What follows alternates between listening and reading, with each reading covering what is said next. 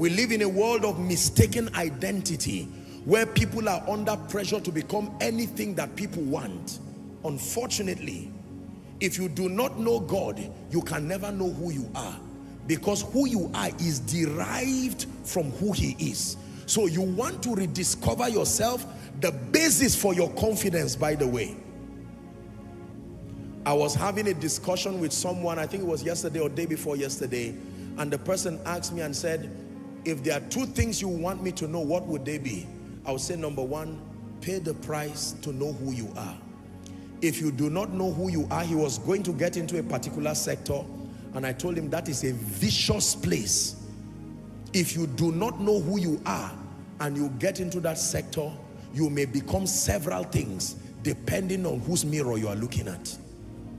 You look at the mirror of a loser, you will see something else. You look at the mirror of a defeated person, you look at the mirror of a mediocre, you look at the mirror of a champion. All kinds of people in life and destiny will flash different mirrors from the lens of their excellence or the lens of their limitations, and they will want you to define yourself from the lens of their mirror. It's time to push away every mirror and look to the original, authentic mirror. As we behold Him as in a glass, the Bible says we are changed. You look at the wrong mirror, you will be correcting things you should not correct. It was the mirror that is wrong, not you. And yet you will be forced to correct so many things. Are we together? You may be a patient and a kind person, loving and very temperate, but you will look at a particular mirror, a sociological mirror, and that mirror will interpret those attributes as foolishness and say you better change them if you want to survive. And a kind person will suddenly become a wicked person, like a beast, and the mirror said, that's right, you are right now. Then you turn to another mirror and you see the mirror of a mediocre, and it says, what profit is there pressing towards a great life and destiny? It will bring you to a point of laziness and irresponsibility, and based on that mirror it will judge you all right. Be careful before you assess yourself. Verify what mirror you are looking at. Our world today has all kinds of mirror. Society has their mirror. Social media, your social media has their mirror. My goodness, that one, they have a plethora of mirrors. Even Jesus, if he looks through that mirror, he may see himself with horns. Are we together now? Social media for you. Our world has mirror. Africa as a continent, we have our mirror. Culture has its mirror. We men of God and women of God, as leaders, we have our own big mirror that has been tampered and battered by religion.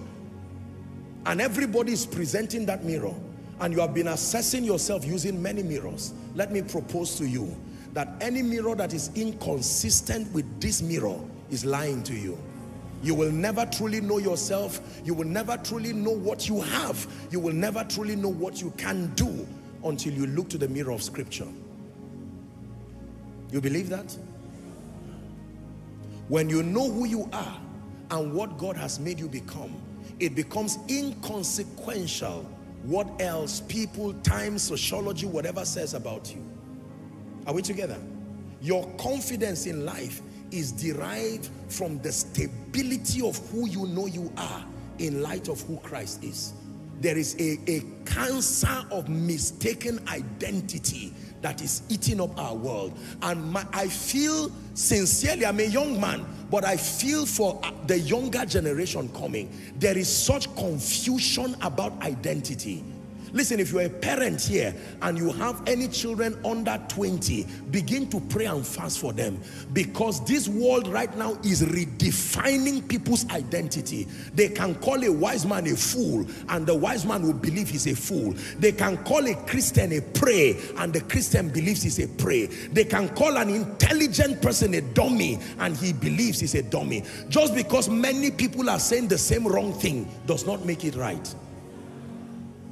Mistaken identity. We are raising a generation with no bankrupt of conviction. People cannot stand to say, listen, I believe this about God and I believe this about me. When you become that weak, you cannot carry the latter rain, because confronting the gates of hell will demand sometimes that you stand alone.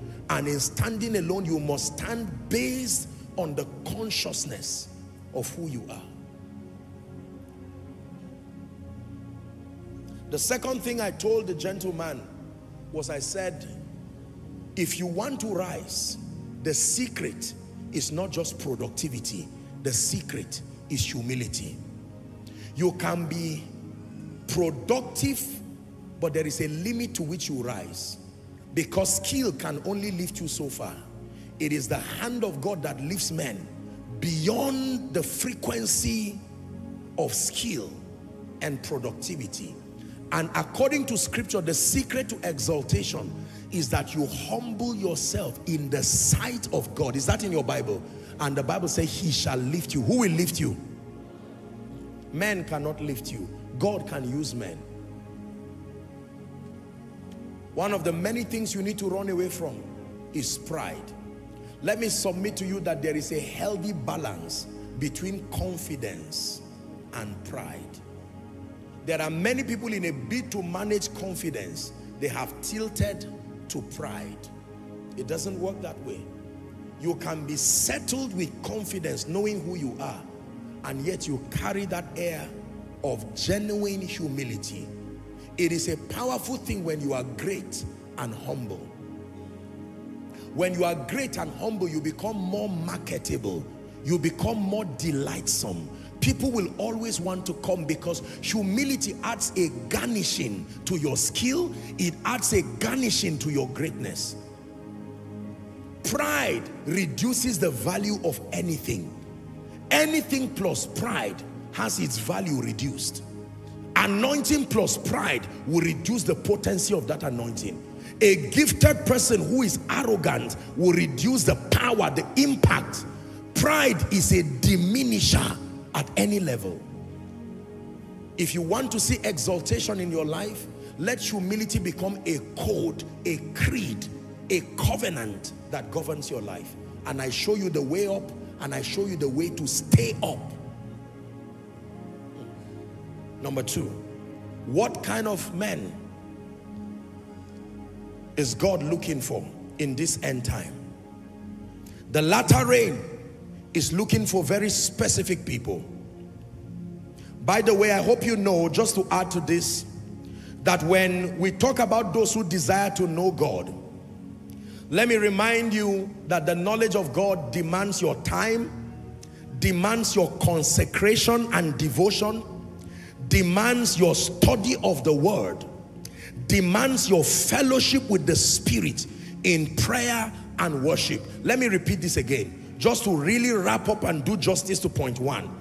When the Bible talks about men who desire to know God, this is the implication. Men that are willing to give God time.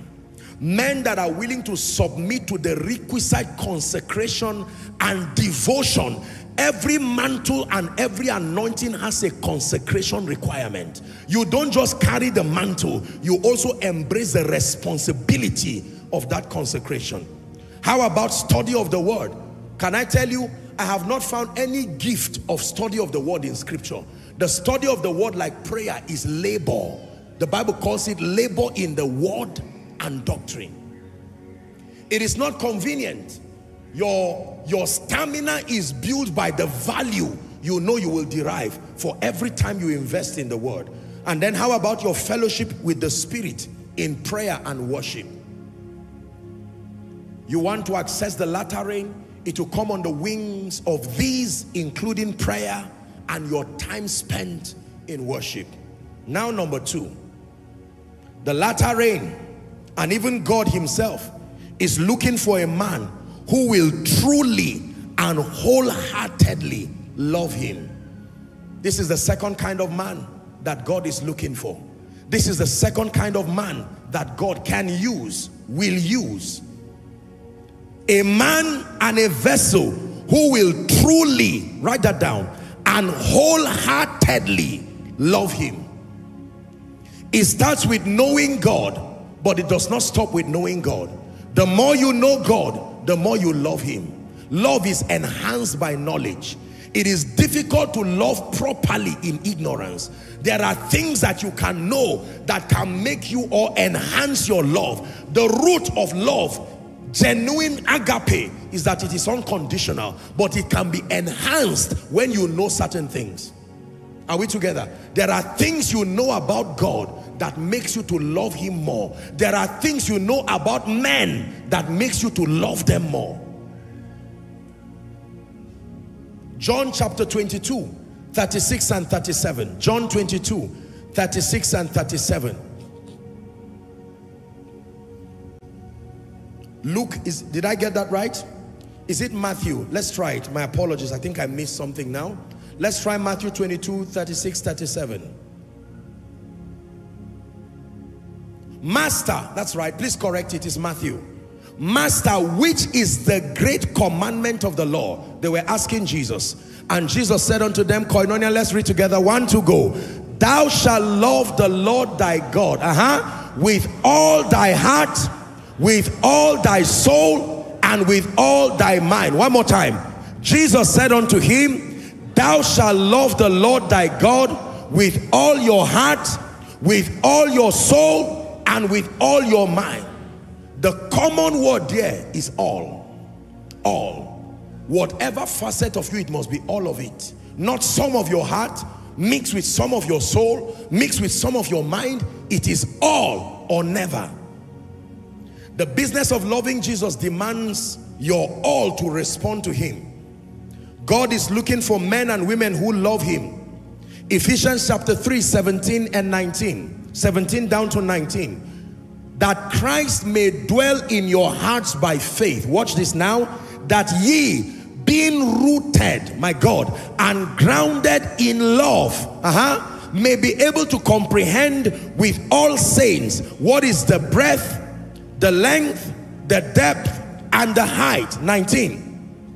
And to know the love of Christ, which passeth knowledge, that he might be filled with all the fullness of God. God is looking for men who truly and wholeheartedly love him. Please shout that word, love. Say love. One more time. Most revivals died and most moves of God have suffered because the love component was not added to power. The love component was not added to miracles. The love component, self in most moves replaced love. So the longevity factor in that move also died. There remained these three: faith, hope, and love. And the Bible says, your Bible says, the greatest of the three, faith that moves mountains, hope that maketh not ashamed, is said of the three, the greatest is love. There are three proofs from scripture that you love God. Let me give it to you. Buttressing on the second point. Don't tell me, Apostle, I love God. Verify using this indices now that I'll recite for you.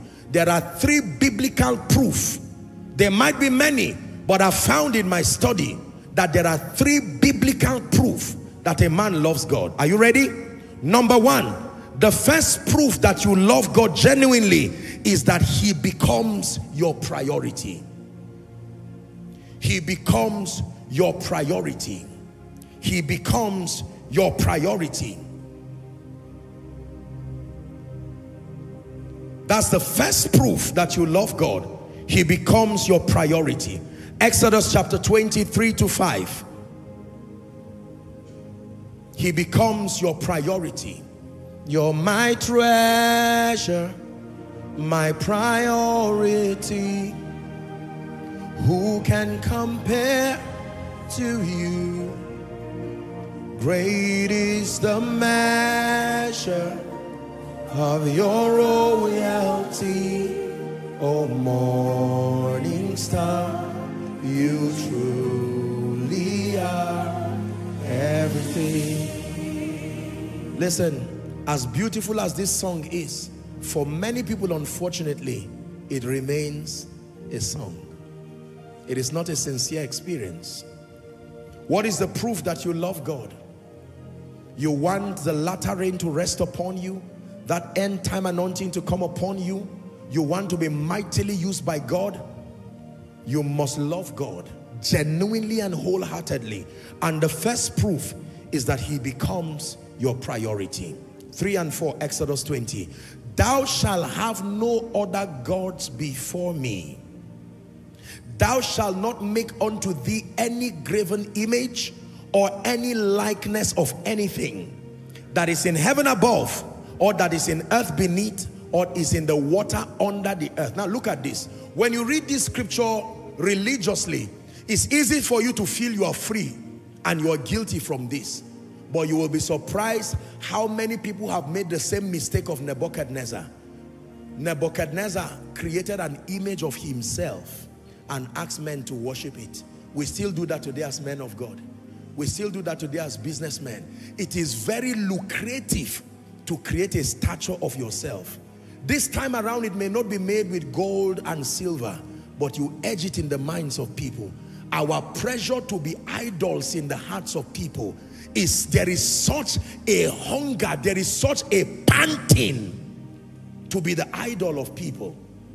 Thou shalt have no gods, including yourself, before me. Ministry can be an idol. Anointing can be an idol. Revelation can be an idol. Charisma can be an idol. It's not only something you mold out of bricks and mortar. It is not something you mold out of wood that cannot talk, cannot speak, and tie a red band around it. No. Idolatry has graduated right now. It has become a software that exists in the minds of people.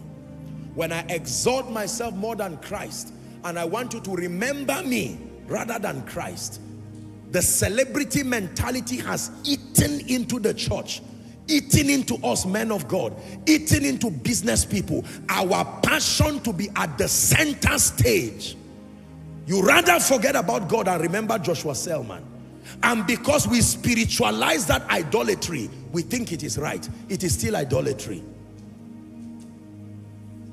You're my treasure, my priority. Who can compare to you? Great is the measure of your royalty, O morning star, you truly are. The first proof that you love God is that he becomes your priority. 2 Chronicles, let's hurry up, 15:12 to 15. 2 Chronicles, write that scripture down and please do not forget it. 2 Chronicles 15:12 to 15. And they entered into a covenant to seek the Lord God of their fathers with all their heart. You see the word all again. And with all their soul. That whosoever would not seek the Lord God of Israel should be put to death, whether small or great, whether man or woman. 14. And they swear unto the Lord with a loud voice and with shouting, with trumpets and cornets.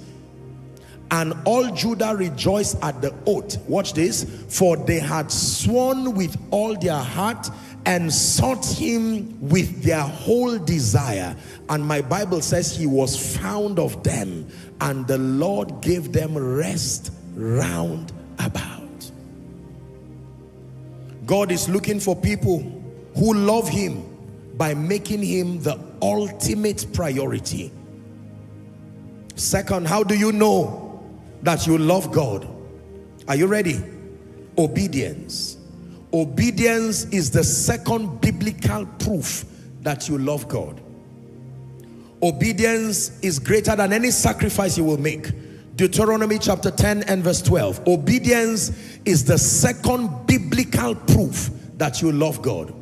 And now Israel, what doth the Lord thy God require of thee, but to fear the Lord thy God, and to walk in all his ways, and to love him, and to serve the Lord thy God with all your heart and with all your soul. Say obedience. John chapter 4 and verse 21. I like that scripture. I found it many years ago and it's blessed me. 14:21, my apologies. John 14:21. It says, he that keepeth my commands, or he that hath my commandments and keepeth them, He it is that loveth me. He says, and he that loveth me shall be loved of my Father, and I will love him and will manifest myself to him. Apostle, I love the Lord with all my heart. Let me see your passion for obedience. If obedience is found wanting, your love for the Lord is found wanting. Are we learning? So the first biblical index to measure your love for Christ is not just professing, not just verbalizing, not just singing, that he becomes your priority in truth and in experience. Exalted above ministry, exalted above your pursuit. I wish that were true for many of us, but unfortunately it is not. He's not yet priority. And then number two, obedience. Number three, let's hurry up. What is the third biblical proof that you love the Lord? Are you ready for this? Love for the brethren. The third biblical proof, my God, is the church so wanting in this area, so guilty in this area. Love for the brethren. 1 John chapter 4 and verse 20. Shout it with me when you see it projected, please.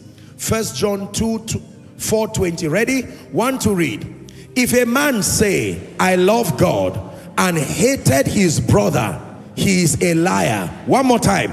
If a man say, I love God, and hated his brother, he is a liar. For he that loveth not his brother whom he had seen, how can he love God whom he had not seen? This is written in plain English. There are many proposed lovers of God having such a growing disdain and bitterness and hatred one for another within the body, in business, in ministry. The Bible says you are a liar if you claim you love God. And love and hate cannot coexist like that, because perfect love does not just drive out fear, it drives out anything that is not love. Romans chapter 12 and verse 10. Love for the brethren. It says, be kindly affectionate one to another with brotherly love, in honor, preferring one another. You want to show that you love Jesus, you must love his body. I cannot claim to love the head and hate the body. If I say I love you, it will be stupid of me to mean I love your hair or I love your head. If you discover what I've been saying is that I love your hair, you will remove the hair and drop it and say, go and love it there, because that hair is not me. Am I right on that? I love your wig or I love your weave on. It's not the same as I love you. Huh? That's what many people are telling the Lord. I love the head. And that is because they have not met the head. By the time they see the head, they say, no, I prefer the body. I really hate the head. Are we together? You cannot say you love God whom you have not seen and yet hate your brother. Let me show you something. Love is a very powerful force. I have learned this as a man of God. I have learned this as a believer. The Bible says love never fails. And when I talk about love, I don't just limit it to emotional affection. Are we together? If you are waiting for pleasant circumstances that create connection, your love will not be genuine. Because the Bible says, while we were yet sinners, undeserving, Christ loved us. Hallelujah. It is love that will make you to preach to somebody and you see that person and it looks like he will never be saved, yet you insist. It is love that will make you as a man of God to pay the price and labor, open your heart, teaching God's people the truth, whether you are rewarded or not. It is love that will make you wake up in the night while others are sleeping and you are praying and interceding for the people that God has brought your way. It is love that makes you to spend everything you have, your resources and your all. Everybody say love. A substitute to love is hypocrisy, religiosity, are we together? Sycophancy, and all that are within that list. God is telling you that those who will receive the latter rain are not hypocrites, not those who stand and say, I love you, with hate and bitterness within their hearts. No. I hope you know that hatred is a signature of the presence of evil. Is that true? Yeah. The Bible says, do not be overcome by evil, but it says overcome evil, not with evil. You overcome evil with good. Eternally, evil is more good is more superior to evil. It was love that defeated death on the cross. Love will always defeat death. Love will always triumph over hatred. Are we together? Apostle, but this one, just jump this, so go to the third one, let's round up. You don't know the situation around. I don't even want to tell you who did, what that person did. 10 years ago, the person slapped me in public, and I vowed that for as long as I'm alive, that hand must go. Look, let me tell you the truth. The man talking to you is not stupid. Love will always triumph over evil. Love will make you look like a fool for a moment. Love will make you look like you are weak for a moment, but step back and watch the power of love. Love raised Christ from the dead. Love crucified sin, Satan, death, hell, and the grave once and for all. There is nothing love cannot do. You have tried hate and it did not work. Try the way of love. Apostle, but if I love people like that, people will take me for granted. When my head started getting hot, I started getting answers. Let me tell you the truth. Because I know Nigerians.